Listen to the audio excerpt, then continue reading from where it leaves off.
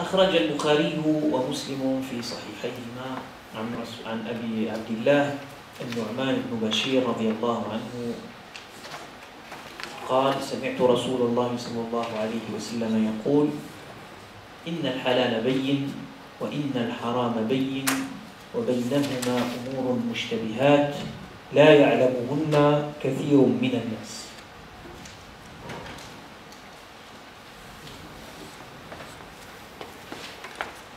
فمن اتقى الشبهات فقد استبرأ لدينه وعرضه، ومن وقع في الشبهات وقع في الحرام، كالراعي يرعى حول الحمى يوشك أن يرتع فيه. ألا وإن لكل ملك حمى، ألا وإن حمى الله محارمه. ألا وإن في الجسد مضغة إذا صلحت صلح الجسد كله، وإذا فسدت فسد الجسد كله، ألا وهي القلب.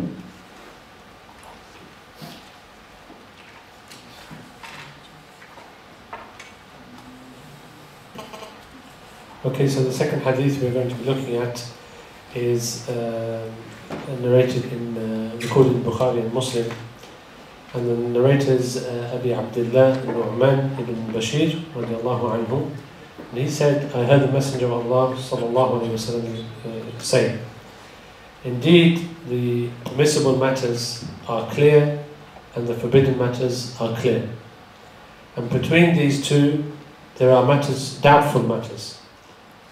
Not many people understand or know about them.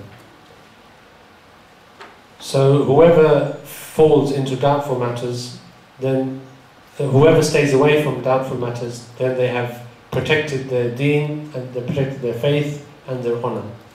And whoever falls into doubtful matters, they have fallen into haram, into forbidden things. And for example, the example of a shepherd who herds his flock in a field, in a contained area,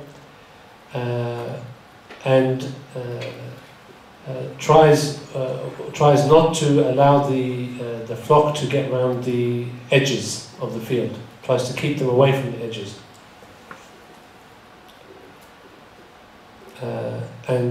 Indeed, for every king there is a contained field, and indeed for Allah this is His forbidden matters. And indeed in the body there is a morsel of flesh that if it is pure and pious, then the body is pure and pious, and if it is corrupt, then the body, all of it is corrupt. And indeed this morsel is the heart. يبدأ النبي صلى الله عليه وسلم حديثه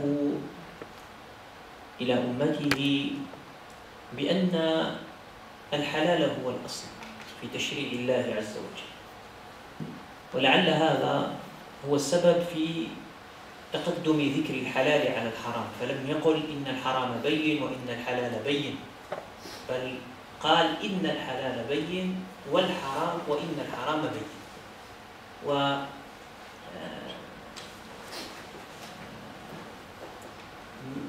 كون الواو لا تفيد الترتيب في العربية، إلا أن أهل البلاغة يقولون إن المذكور ثانيا في المعية يشير إلى احتمال تأخره رتبة أو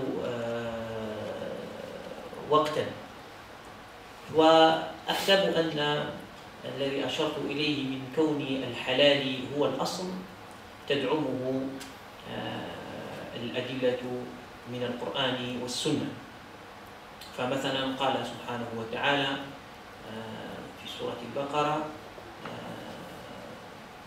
خلق لكم ما في الأرض جميعا.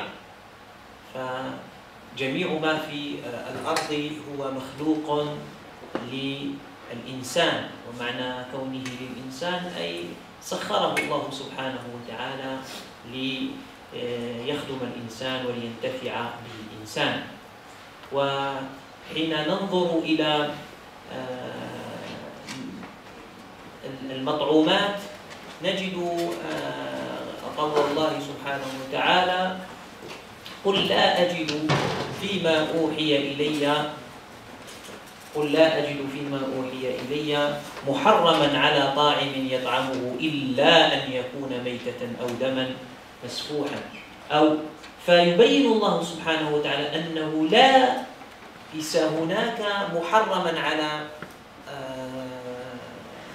على الطاعم، على الذي يريد أن يأكل يتناول شيئا، إلا أن يكون. فهذا استثناء، ومعنى الاستثناء أنه قلة من جملة، وهذه القلة مذكورة في الآيات القرآنية الكريمة.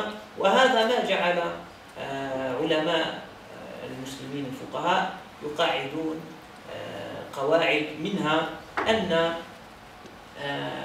الأصل في الأعيان الطاهرة الإباحة، وأن الأصل في الطعوم والمطعومات الحل لا التحريم. وقول النبي صلى الله عليه وسلم: في البحر هو الطهور ماؤه الحل ميتته، هذا يعني فسحة واسعة في باب المطعومات.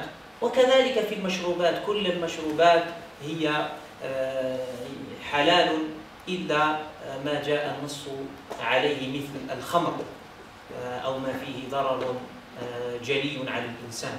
فدائرة الممنوع ضيقة جدا، لا تكاد تقارن بدائرة الحلال. حتى في النكاح النساء كلهن حلال إلا المذكورات السبعة المذكورات في القرآن الكريم. فدائما جانب الحلال هو الأوسع، وجانب الحرام هو الضيق. والله سبحانه وتعالى ذكر هذا، والنبي صلى الله عليه وسلم بينه، وهذا معنى قوله: إن الحلال بين. فالحلال ما أحله الله، والحرام ما حرمه الله، فليس لأحد أن يتخذ هذا المنصب لنفسه. فلا يجوز لإنسان مهما علت رتبته أن يحلل شيئا ما أو أن يحرم شيئا ما. فالشارع هو الله، والحاكم هو الله.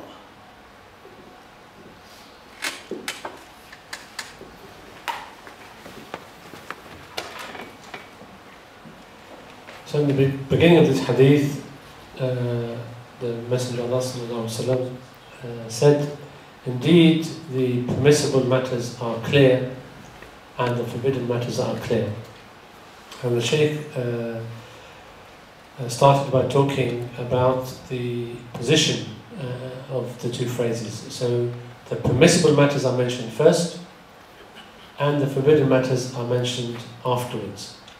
And this is an indication that in Islam, all things and matters are by origin, in origin are permissible, are allowed, and those things which are then not allowed are an exception to the general things which are allowed. The Sheikh gave an example where Allah subhanahu wa ta'ala says in the Quran, and He has created for you everything in the earth. And this is an indication that Allah subhanahu wa ta'ala has made things in the earth controllable by us, in the sense that we can create roads, we can create ships to go to the sea and aeroplanes to go from the sky. So we have been given the ability to control large aspects of our environment. And also another ayah where the Messenger of Allah subhanahu wa ta'ala is commanded to say, "I don't find in what has been revealed to me